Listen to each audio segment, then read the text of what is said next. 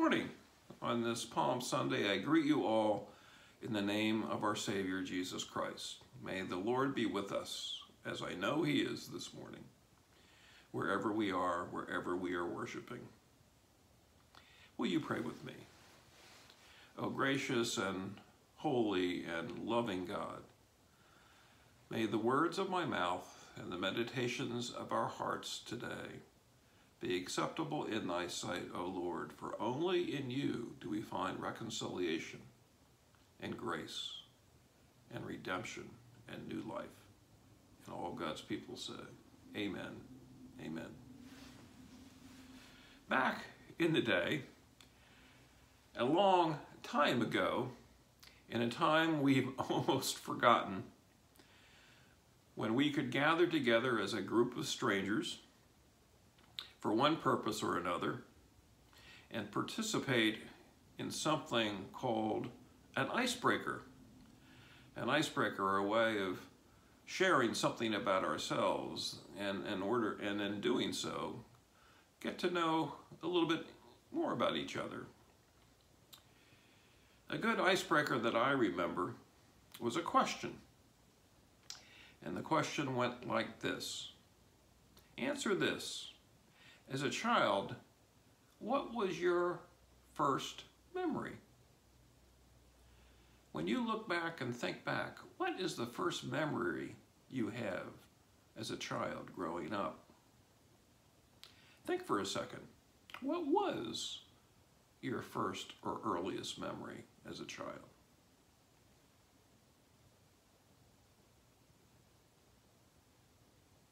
I'll share with you mine. My first or earliest memory, I believe it was when I was either around 4 or 5 years old, was taking my father's hand and crossing a street. It was kind of scary because the road was busy walking across that street, but holding on to my father's hand, I felt safe and secure. Our clergy cluster is currently reading a book together. It's entitled Just Enough Light for the Step That I'm On. And the author is named Stormy Omartian. It's a good book.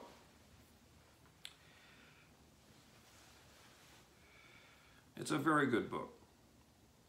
The author writes these words. She says, life is a walk. And each day that we take steps, one after another, and tomorrow, she says, is determined by the steps that we take today. Life is a walk.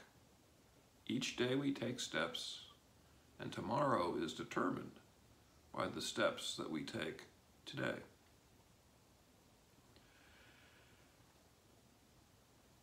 She goes on to say these words.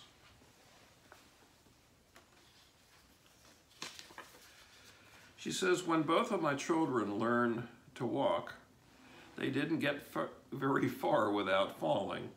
Remember those days as parents? They fared much better if they reached out and took my hand or their father's hand. We were able to guide them away from danger and get them safely where they needed to go. But she said, sometimes they quickly headed off without our help. My son would end up falling down and hurting himself, or my daughter would wander off to some place she wasn't supposed to go and get into trouble.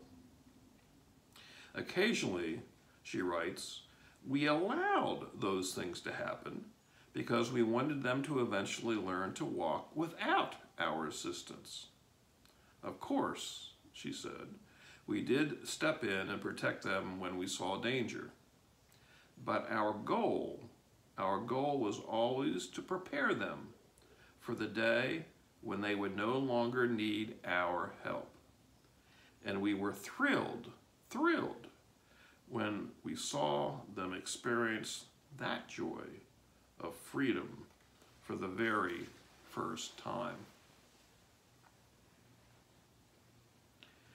The only thing I can say is, boy, do we Americans enjoy our freedom.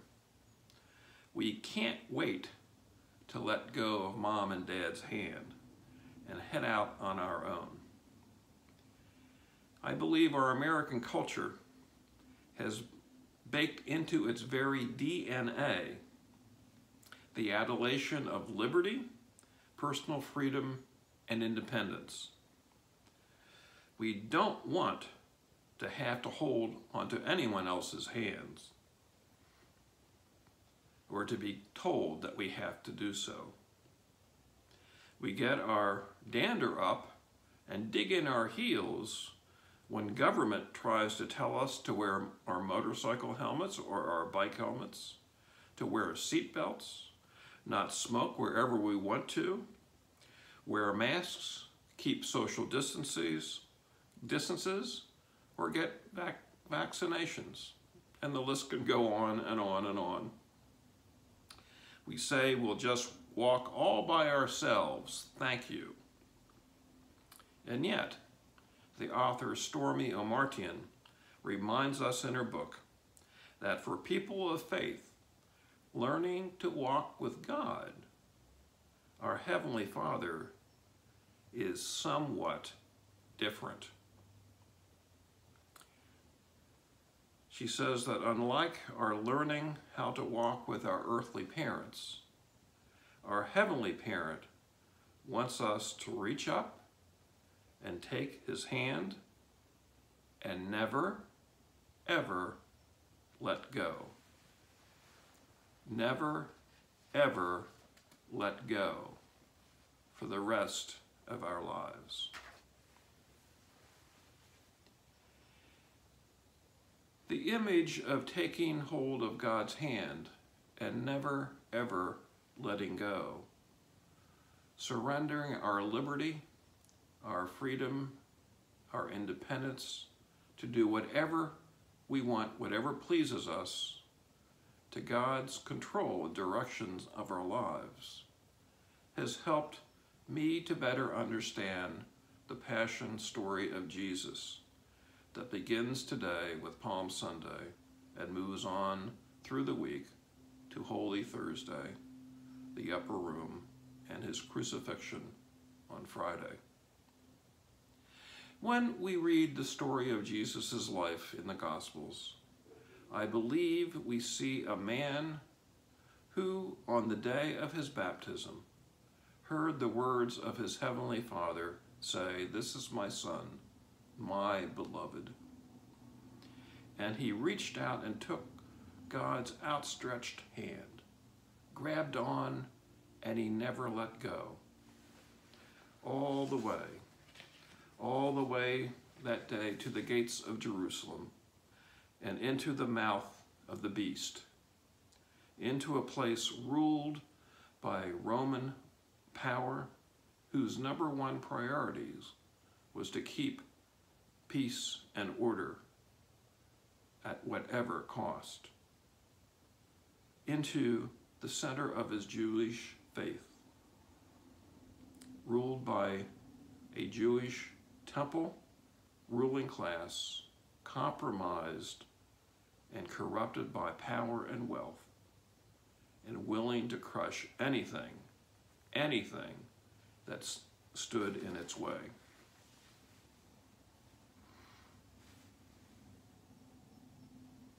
All the way to that night in an olive garden called Gethsemane, where he shared with his disciples after their meal together in the upper room, saying, "My soul is crushed and distressed to the point of death," when he prayed to God, "My Father, if it is possible, take this cup of suffering away from me." When he said to God, "Not my will, but thy will be done." holding on tight to his Father's hand this week, Jesus rode on. In the great Christian hymn, "Were You There?" we sang these words. Were you there when they crucified my Lord? Oh, sometimes it causes me to tremble, tremble. Yes, we tremble at what Jesus went through for all of us this week, for all people this week. But do we also tremble at the thought that it was God's will? What kind of a father would will that for his beloved son? Once again at this time of the Christian year, I turn to the writing of Leslie Weatherhead, a renowned and revered British Methodist preacher of the last century, who wrote a wonderful little book that I highly recommend to you. It's still in print. It's entitled The Words of God. Excuse me, The Will of God. These are the words, some of the words that Pastor Weatherhead wrote about his understanding of the will of God as it deals with Jesus's death on the cross. He writes, was it God's intention from the beginning that Jesus should go to the cross? I think the answer to that question, he said, must be no. I don't think Jesus thought at the beginning of his ministry he came with the intention that men and women should follow him, not kill him. The discipleship of men, not the death of Christ, was the intentional will of God. But Weatherhead continues saying, but when the circumstances when the circumstances wrought by men's evil set up such a dilemma that Christ was compelled either to die or to run away, then in those circumstances, the cross was the will of God. But only in those circumstances, which were themselves the fruit of evil. In those circumstances, any other way was unworthy and impossible.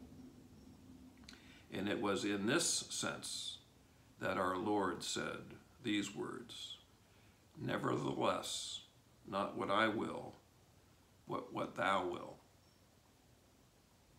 Then Weatherhead continues saying, then there is a third sense in which we use the phrase, the will of God, when we mean God's ultimate goal.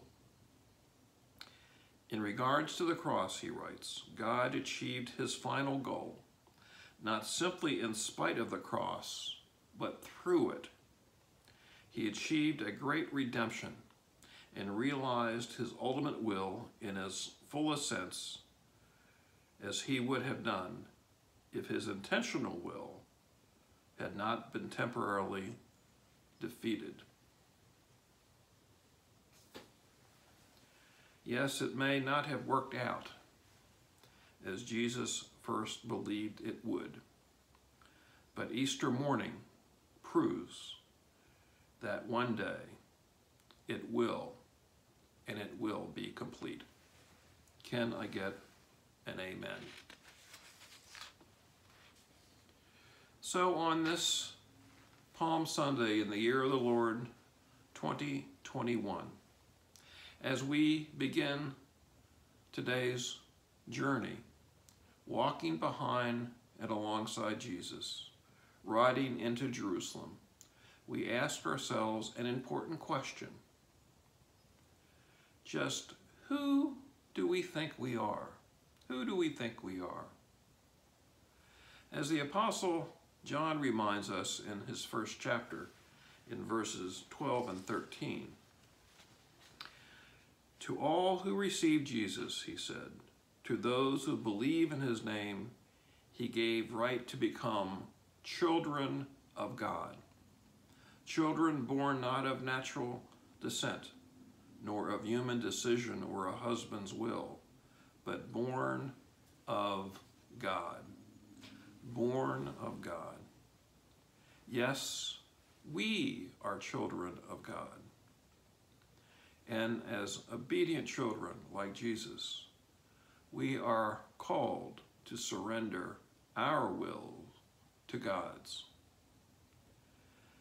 We take his hand, just like Jesus, and we never, ever let go, no matter what, no matter what.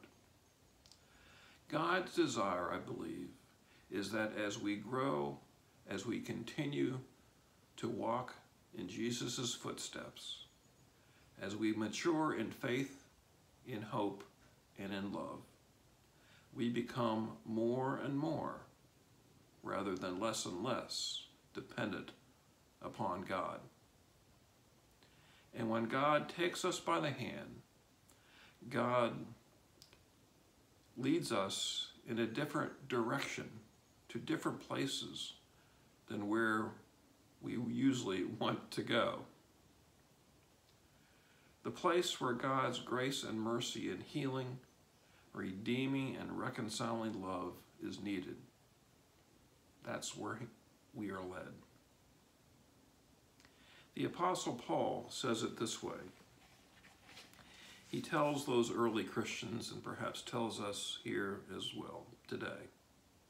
He said, "Do everything without complaining or arguing, so that you may become blameless and pure, children of God, without fault in a crooked and depraved generation, in which you shine like stars in the universe, as you hold out the word of life to others."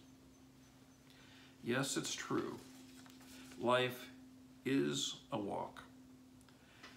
Each day in our lives, we take steps, and tomorrow is determined by the steps we take today. And it's also true as children of God, we can't walk very well unassisted. So this Passion Week, let us walk in Jesus' footsteps through the valley of the shadow of death. One step at a time, and pray the words of the great Easter hymn. Precious Lord, take my hand, lead me on, let me stand. I'm tired, I'm weak, I'm lone. Through the storm, through the night, lead me on to the light. Take my hand, precious Lord, lead me home. When my way grows dear, precious Lord, linger near. When my light is almost gone, hear my cry, hear my call. Hold my hand, lest I fall. Take my hand, precious Lord, lead me home. When the darkness appears, and the night draws near, and the day is past and gone, at the river I stand, guide my feet, hold my hand. Take my hand, precious Lord, lead me home. May we together, one step at a time, walk through Passion Week, through Holy Thursday, through Good Friday, and arrive together in joy, with joy, on Easter morning as His church. May it be so, and God bless you. Amen.